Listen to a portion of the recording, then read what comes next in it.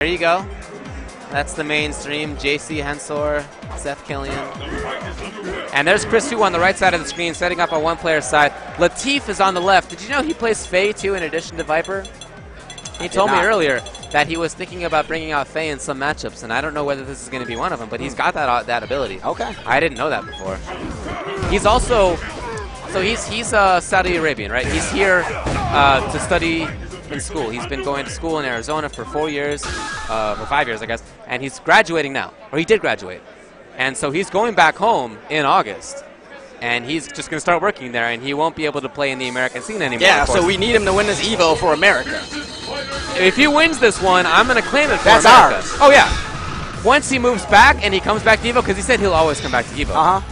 Then it's going to be Saudi Arabia. Then we're rooting against him. Oh, yeah. Then it's not America anymore. Yeah. But now he's American. So, well, I guess it's America, so whatever. This is fine. But, you know, if he wins this thing, I'm totally with you. It's USA. When he did really well at EVO, I was rooting for him because of that exact fact. Yep.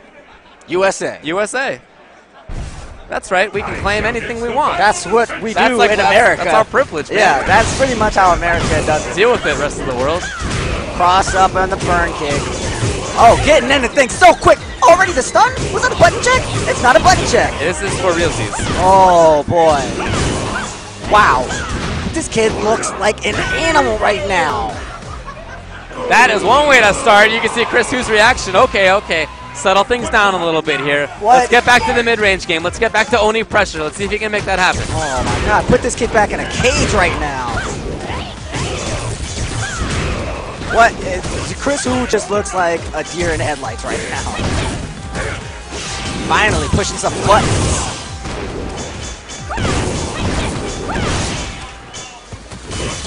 Risky focus, exactly because of that. If you lose that great damage, you're done. That's going to be it. Game 1 goes to Latif. That was fast. Chris Hu's got to wake up. Viper wins. Who will emerge a champion? Fight! First round was quick, but we know Chris Hu is a very, very resilient player. Usually doesn't let things like that get to him. This is Chris 3 overhead in a row on Ryu Hu, so.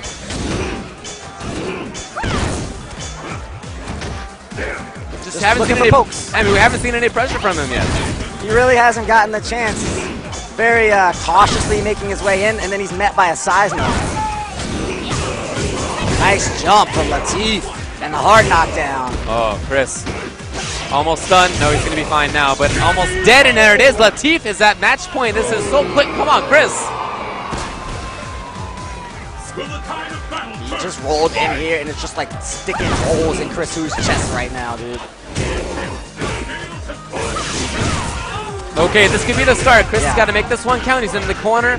He has all the meter in the world, but hey, falls apart. Nice. That is all Latif right now. Challenges with the stand jab to at least try to get her out of his face for just a second. And you can see it in Latif's play now that he's no longer concerned. He feels like this is in the bag. He had F80Z toward for no reason before. Oh, wow. Might be getting a little bit too loose. Here comes Chris. Oh, that'll do it. That's the match. Latif eliminates Chris Hu just like that. He absolutely ran through him. Yeah. I didn't expect it to be like that, but hey. That'll do it for Chris Hu. So, Chris Hu out of it. Loser's side on this stream exclusively. He went pretty far in the tournament. Oh, yeah. Top 32 out of 1,600 people is amazing. All of these people should feel pretty accomplished. So this is a great day for everybody. But Latif moves on. He's going to play against Bonechan in the next round. Oh. That's a funky match. That's Bonechan is, one of the best. I think he's probably the best. Well, he's like in the running with top 3-ish to 4-ish. for sure. Sagats, yeah. For sure. And he's always been there. Yeah, absolutely. An amazing Sagat player. We'll see who's up next. Still waiting right now. I see again on screen, so I'm sure that's This is so funny when they Shen versus Dako playing Honda.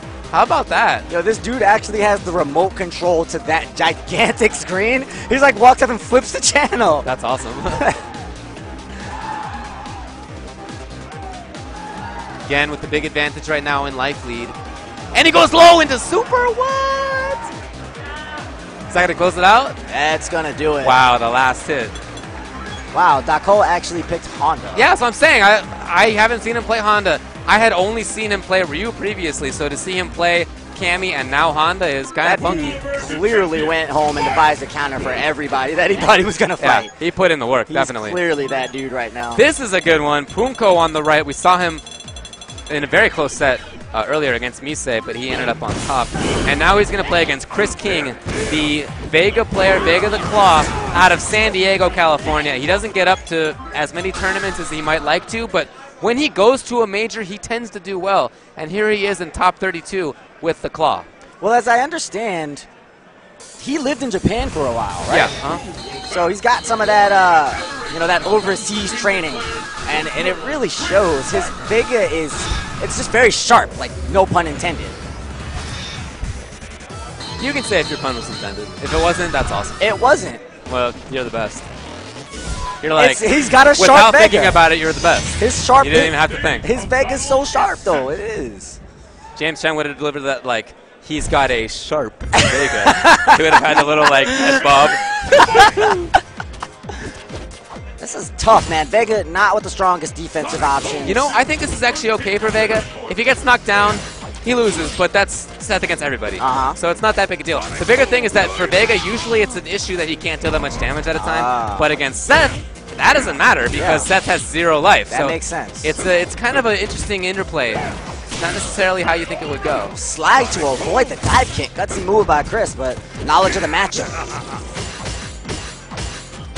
Good Nice blocking, D, yeah. yes. He's looking for that wall jump, and Poongko is already eyeballing it, trying to keep him off the wall, but nice find there. See, that's good damage That right hurts. there. Yeah, that makes it look like the unnerfed version of that move when it used to just do a grip of damage.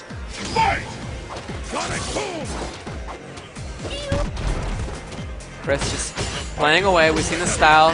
Just wants to play the defensive game, counter poke game. Absolutely not the game that Poongko wants to play. I like that Scarlet Terror right there. Just toss it out there early, try it out, and let Poongko think twice about these attacks. Surprise! Poongko's got 4 meters. Guess what's gonna happen? You know, that's I was gonna say that's a little risky on Vega. Exactly for that. Chris King brought it out right after.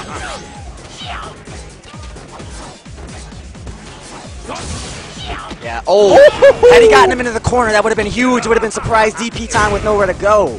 But keeping it mid-screen is great for Chris. Oh, still clipped! Got him! In the air. Can he close it out? Not quite. Poongko's still alive. Backdashes again to be safe. And Chris King again, just staying away. He backdashed the second hit? Amazing! That's not supposed to work like that. It whiffed! Oh, there's nowhere to go now. Now he's done. Yeah. That's not the reason to do Stan Ranos there is to beat the focus. Yes. But it didn't work. Yes. Just an interesting transitioning of hitboxes there. Seth got pretty low and moved pretty fast. That's 2 hits. Not going to focus that one. Now Chris in control. That's a good trade for him. No punish at all. That needed to be anything better than that. Chris King with a big miss. He overthought the punish. He overthought it. Just hit him. Stand fierce. I don't know why he didn't do Stand Fierce, but fierce. at least he got something that time. Nice anti-air placing right there. The wake up crouch strong. Yeah, he did that, and it hit him. Counter hit. The slide under again. So slippery, Chris King. He's playing loose, but he's got enough life to do it. No, that's going to be it. That's it. Chris King takes the first game. Only 1 game. Not over yet, but Poongko on the ropes. Remember, we're in loser's bracket. Look at the smile on Chris's face. That's the face of somebody who wants to smile and rip on his opponent, but he's trying to keep calm. Poongko lost that last round because of a combo drop, but the rest of the game, I think it was fine for Chris King. Even if he had not dropped that combo, Chris is still in a good position. Yeah. Oh, and he's moving off the wall very nicely, staying out of DP range, but that was a nice find from Poongko anyway. Excellent counter hit normals, or counter place normals, I should say, from Chris King. Oh, Wow, actually got him with the shenanigans? Gave him the shenanigans. He did. And now here's a bad place for Chris. EX something, whatever it was, did not pay off. Not quite dead yet, but yeah, that's that. So Poongko with a nice recovery in that round. He got what he wanted to. Get in, make it happen. Smart option. Oh, and again! Reads. He's just reading, and they're going. Poongko doesn't like getting read. If you're reading him, it's tough for him to win. That's his whole game.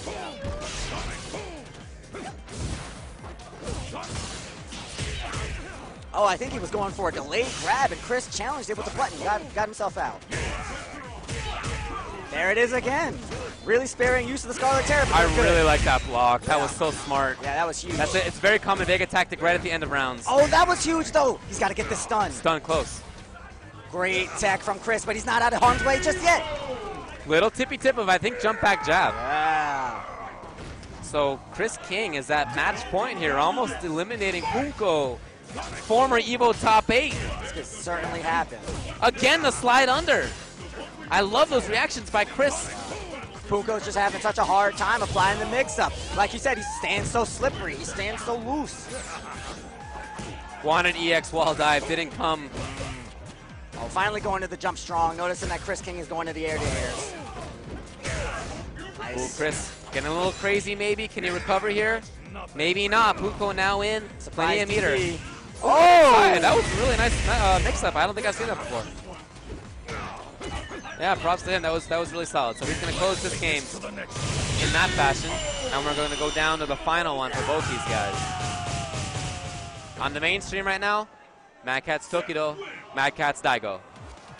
That is a marquee matchup if ever there were. That's right.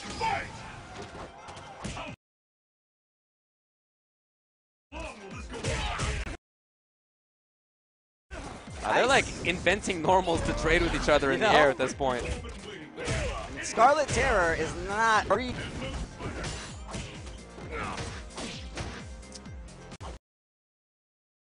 Poongko missed the mark and put himself in the corner.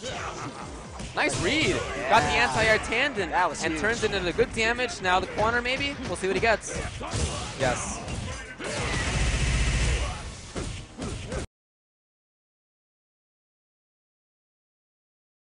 Almost there. Oh, there. That's going to be it. Right the meter. On the button. And Chris King, who was at his own block, got started and he didn't stop. But Chris King, first one to get a significant hit here. And goes back to the spacing game. Hey, he's already winning. Poongko has to do something now. Nope. Oh, that drop. It's crucial. Didn't have charge, couldn't get anything other than that crouch strong. Yeah. Oh, Chris King, his timing on that has been perfect. What? Stand fierce!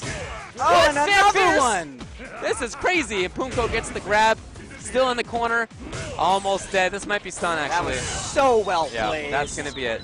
So Chris King had a great set for the most part, but Poongko makes the comeback. And the thumbs up from Poongko. I like to see that. That was respect. Yeah, definitely respect right there. Against Chris King, who's one of the best Vegas in the country. Seems to be in the world now.